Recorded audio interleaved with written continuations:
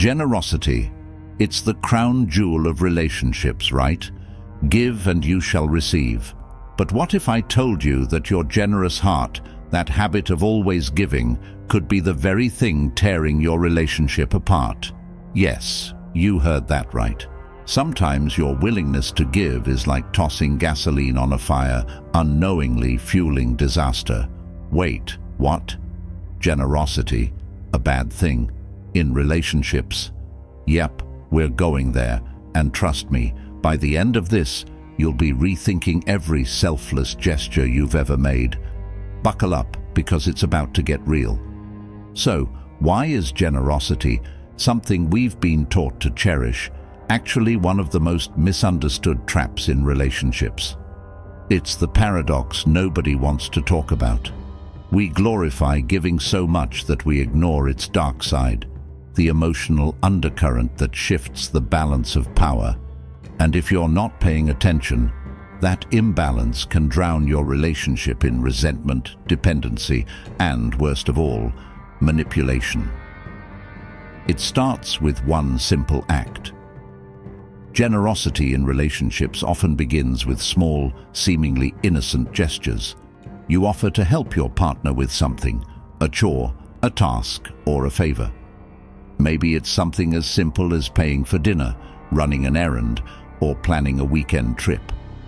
In the beginning, these acts of kindness feel good. You're happy to help, and your partner is grateful. But the danger lies in how these small gestures can snowball into an unbalanced dynamic. Over time, without even realizing it, you might find yourself in a routine where you're the one constantly giving. Maybe you're always the one initiating dates, buying thoughtful gifts, or making sacrifices. Suddenly, generosity isn't just a kind thing you do occasionally, it's an expectation. Your partner might not even notice that they're no longer contributing at the same level because you've set the tone for the relationship. The problem is that these unspoken expectations can become the foundation for future resentment. You might start thinking, why am I always the one giving? Or worse, your partner could start taking your generosity for granted, expecting that you'll always be there to pick up the slack. It's a slippery slope. What starts as a simple act of kindness can lead to a routine where you feel unappreciated and drained, all because the balance of giving and receiving has been disrupted. And that's when the cracks in the relationship begin to show.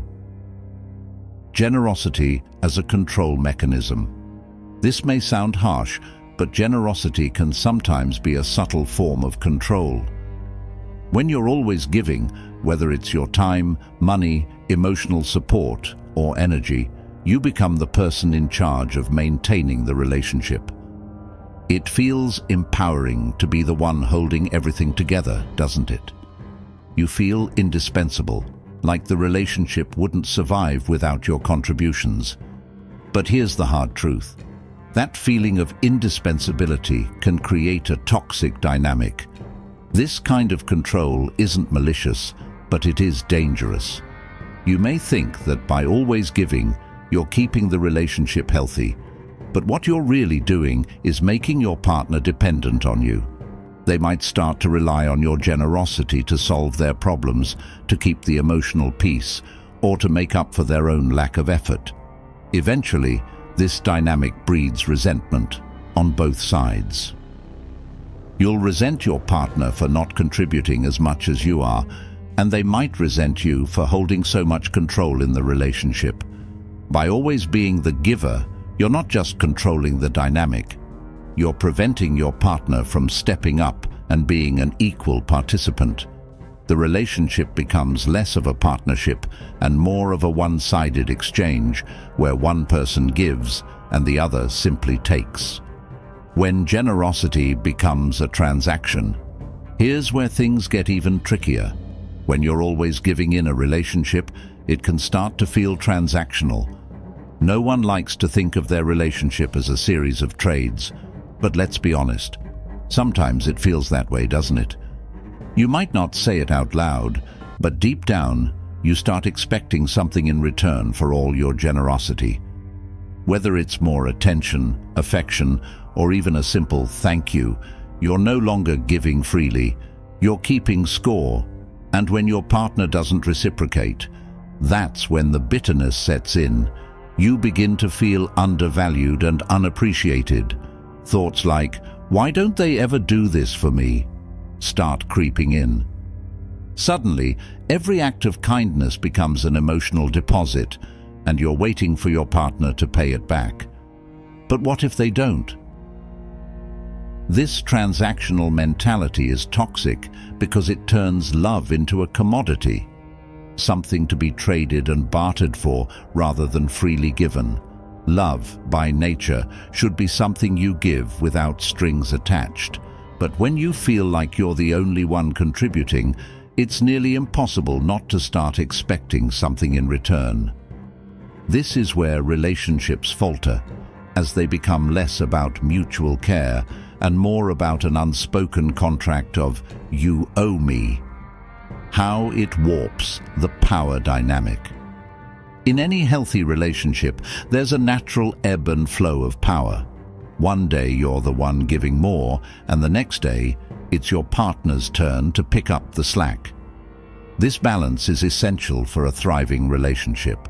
But when generosity becomes one-sided, the power dynamic shifts, and not in a good way. When you're the one constantly giving, you might start feeling like you're not just a partner, but a caretaker. You might even take pride in this role at first, feeling like you're the one keeping everything together. But over time, this leads to a sense of imbalance.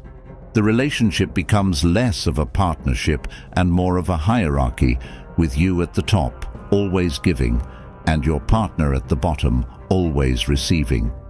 This shift isn't just bad for you, it's bad for your partner too. They might start to feel infantilized or incapable of contributing in a meaningful way, and that sense of helplessness can erode their self-worth. On the flip side, you might start feeling superior, as if you're the better partner because you're doing more. But this mindset only deepens the divide between you and your partner, leading to emotional distance and a breakdown in communication. A relationship can't survive on an uneven power dynamic for long. Eventually, one person, whether it's you or your partner, will feel smothered, trapped, or emotionally neglected. And once that happens, it's only a matter of time before things start to fall apart. When generosity enables bad behavior, this is one of the toughest pills to swallow. Sometimes your generosity enables your partner's bad behavior. It's hard to admit because you don't want to believe that your kindness is contributing to the problem, but it can and often does. When you're always giving, always picking up the slack, and always being the bigger person, you're unintentionally teaching your partner that they don't have to contribute as much. Think about it. If you're always the one planning the dates, paying the bills, or solving problems, your partner has no reason to step up. They get comfortable in the role of the receiver, and why wouldn't they? You're doing all the work. Over time, this creates a cycle of complacency. Your partner might not even realize they're slacking because you've made it so easy for them to coast. This dynamic breeds deeper issues like disrespect or emotional neglect. When one person is always doing the heavy lifting, the other might stop appreciating those efforts. They might start to feel entitled to your generosity, expecting you to always take care of things without putting in any effort themselves. And when respect is lost, the relationship's foundation starts to crumble. Generosity as a mask for insecurity. Here's a truth bomb. Sometimes we use generosity to mask our own insecurities. We give and give because we're afraid that if we don't, our partner won't love us as much. Maybe we've been hurt before, and now we overcompensate by being overly generous in hopes that it will secure our partner's affection. It's a way of protecting ourselves from the fear of rejection or abandonment. But this kind of giving isn't healthy. It's not coming from a place of genuine love. It's coming from a place of fear. You might think that by being overly generous, you're strengthening the relationship, but in reality, you're only weakening it. The more you give out of insecurity, the less authentic your relationship becomes. It's like building a house on quicksand. It might stand for a while, but eventually it's going to collapse. Generosity should never be a way to buy love or affection. True love is unconditional. It doesn't require constant acts of service to prove its worth. If you're giving because you're afraid of losing your partner, it's time to take a step back and reevaluate the relationship. Are you giving because you genuinely want to, or because you're afraid that if you don't, your partner will leave? How to reclaim balance in your relationship. So how do you fix this? How do you stop generosity from destroying your relationship? The first step is setting boundaries, not just with your partner, but with yourself. It's crucial to recognize when you're giving out of love versus when you're giving out of obligation, fear, or insecurity. Start by asking yourself some hard questions. Am I giving because I want to, or because I feel like I have to? Am I afraid that if I stop giving, the relationship will fall apart? These are tough truths to face, but they're necessary if you want to reclaim balance in your relationship. Next, allow your partner to give too. Relationships are a two-way street, and both people need to contribute emotionally, mentally, and physically. Stop being the one who always takes the lead. Let your partner plan the date or solve their own problem. Give them the space to step up and be an equal partner. And most importantly, don't be afraid to say no. Sometimes the most generous thing you can do for yourself and your relationship is to stop overgiving. Saying no doesn't make you selfish, it makes you balanced. It's a reminder that you deserve to receive as much as you give. Generosity should be mutual, not sacrificial. At the end of the day, generosity should be a mutual exchange, not a one-sided sacrifice. If you're constantly feeling drained, underappreciated, or like your generosity is being taken advantage of, it's time to reassess. Relationships thrive when both people give and receive equally. Anything less is a recipe for disaster. And here's the key takeaway. Generosity should never come at the expense of your own emotional health. If you're always sacrificing your needs, desires, or well-being for the sake of the relationship, you're not being generous, you're being self-destructive. True generosity enriches both people in the relationship.